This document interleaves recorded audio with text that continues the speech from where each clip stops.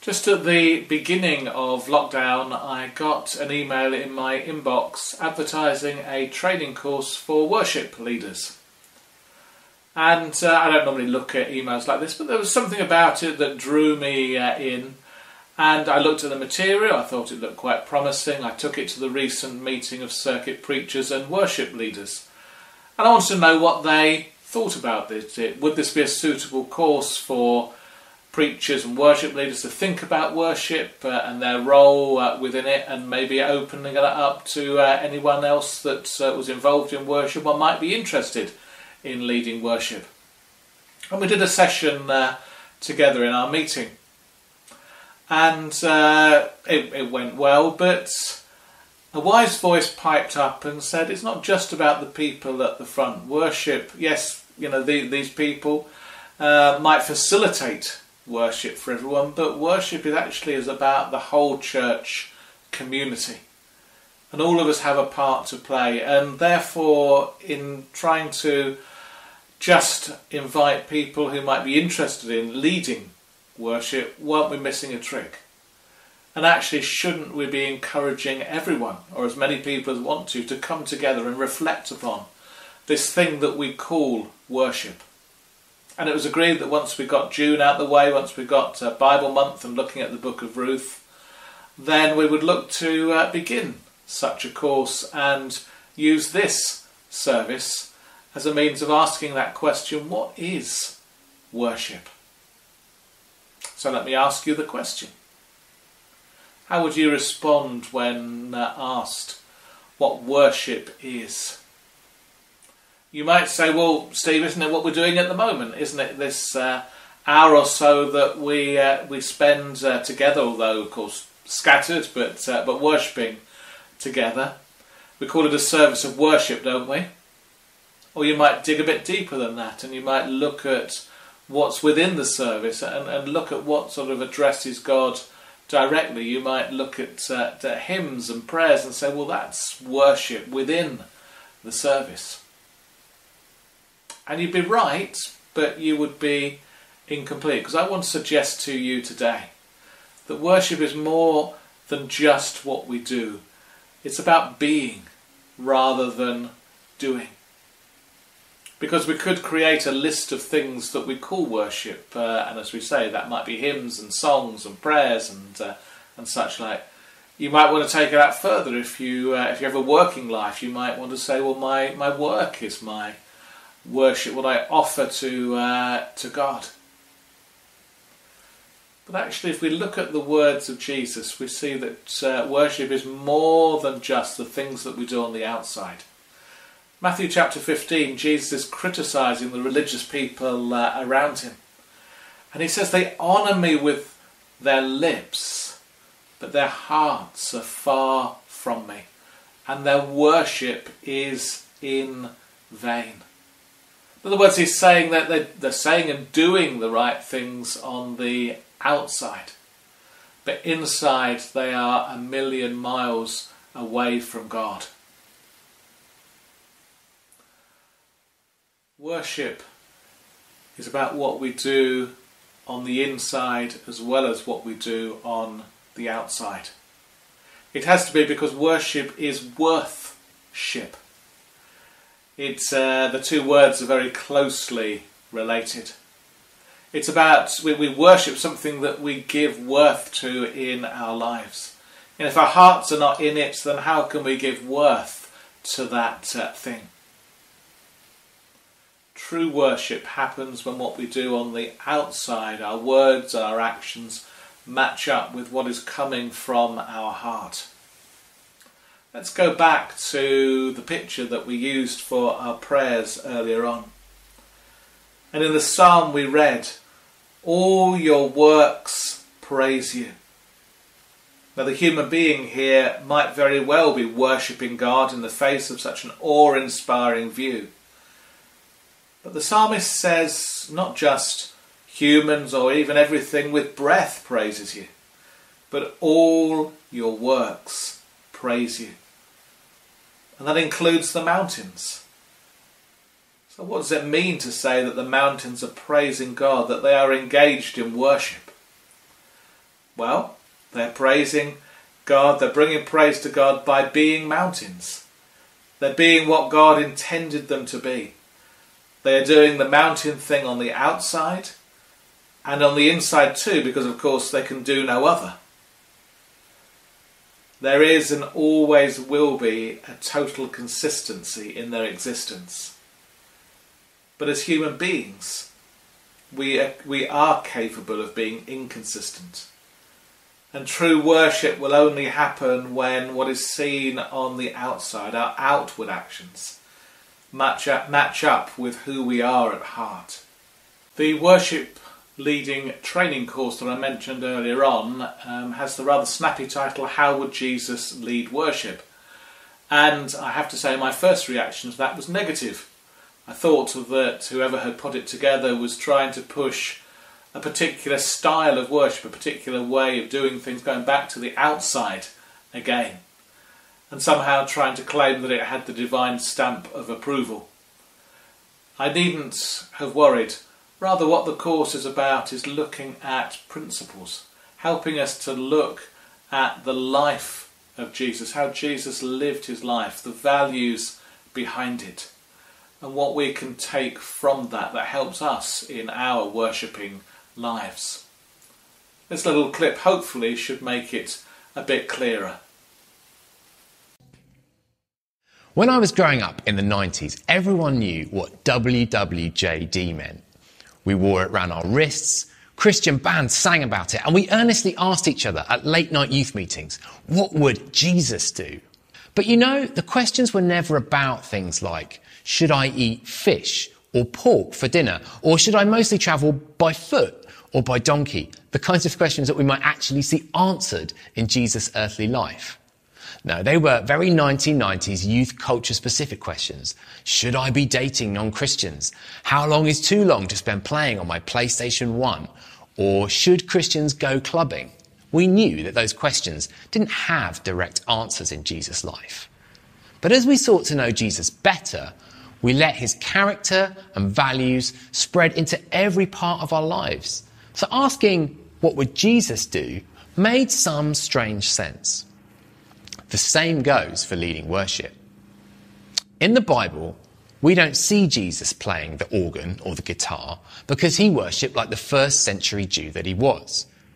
We may need to shift our perspective a little to see that worship is so much more than just music and church services.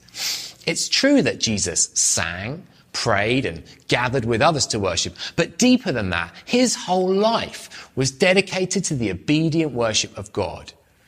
He lived in close relationship with his Father, empowered by the Holy Spirit to glorify God in everything he did. And that should be our role model for everything, including the ways we lead worship in church. So take a moment to pause this video and either reflect personally or discuss as a group around this question. What aspects of Jesus' life and character could inspire you as a worship leader or team?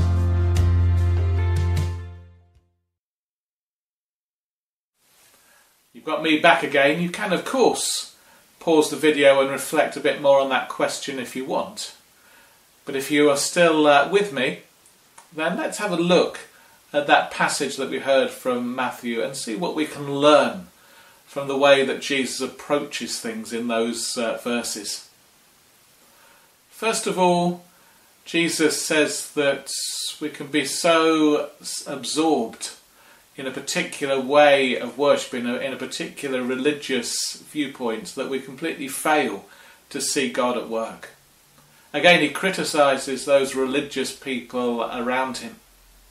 He says, well, John the Baptist came to you and they said, oh, he's too serious, he's got a demon. They rejected John the Baptist and his style of ministry.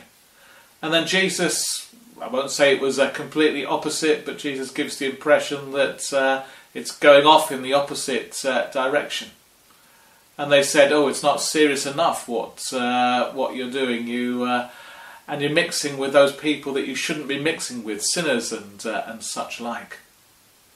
And Jesus was saying, because they were set in their ways. They were failing to see that here God was at work. And how are we in our worshipful lives? Are we open enough to be able to see where God is doing new and maybe unexpected things, and to rejoice as a result, particularly in these times of upheaval?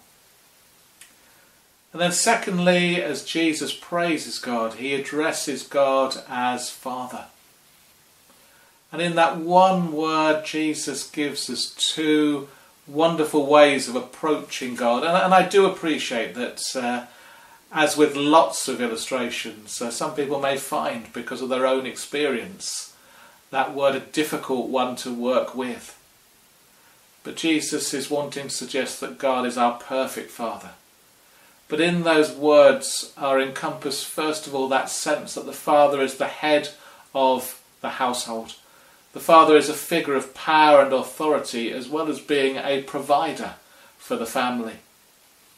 And as Jesus goes on to say that God is also the Lord of heaven and earth, that is a pretty big household. And therefore, when we approach God in that way, then there are elements of worship that must include trust, that must include submission, that must include obedience, but never fear. So often fear can be in our minds as we relate to God, but that's where that other aspect of Father comes in, that Jesus teaches us to pray Abba, to use that Aramaic word that speaks of a child's first words trying to express who their father is, and paints us a picture of that intimate relation between a child and a child's father. That's how God teaches us to view God, at one and the same time. Someone that we should trust absolutely, that we hand power and authority to whom we are obedient, but also someone who loves us way more than any earthly father ever could. Someone who cares for his children. And Jesus goes on to say that he's thankful that the secret things of God, the hidden things of God, have been revealed to everyone. Not just exclusively to the wise, to the special ones, but to anyone who has ears to hear and a faith that is childlike enough to receive. And that's wonderful news for us in our worshipping lives, in our relationship with God. Because it means that we don't need to pretend. There's no need for pretense. There's no need for unworthiness, because God wants to get to know us and wants us to come to him just as we are. God has made that possible, made that relation possible through Jesus, through the Son, who Jesus says in these verses, it is the Son who reveals the Father. Through his words, through his death, through his resurrection, through his ongoing love, Jesus is the one who makes that relationship possible for us. And finally, Jesus goes on to say, "Come to me, all of you who are weary and burdened, and I will give you rest." And I suspect that is a go-to verse for many of us, that when we're stressed, when we need words of renewal and reassurance, these are words that we seek out. Now, I don't want to go down that line of the individual today, rather to say that we are meant, as a worshipping community, that individual worshippers gather together, we're meant to be here. To be a people in whom people can come and find that rest. As we worship, and as we bring those lives of worship together, we become in the here and now the body of Christ. And that invitation still goes out from Jesus. Still goes out to people saying, "Come to me and you will find rest." A few weeks ago I was quoting the rabbinic tradition about Abraham, that in the desert Abraham's tent flaps were always open on every side of his tent, so that whoever was coming from whichever direction they came from, they would always find hospitality and shelter. And that seems a good image on which to finish. That as worshippers together, as our worship builds something, builds community, we become a place where people can find that shelter, that security, that rest, that hospitality, whatever you like to call it. We create something that is way bigger than ours, that truly deserves to be called the body of Christ. As each one of us brings our daily offering of worship to our God, whom we might very well call the Servant King.